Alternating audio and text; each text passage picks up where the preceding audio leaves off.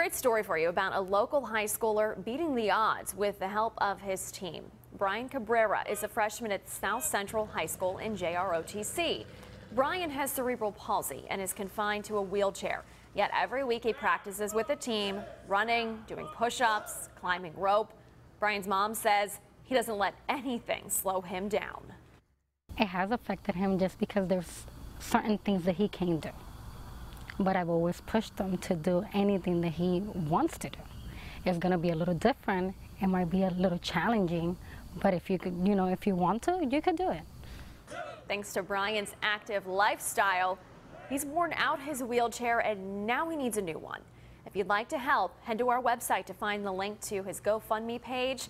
We'll have more on his story coming up for you tonight.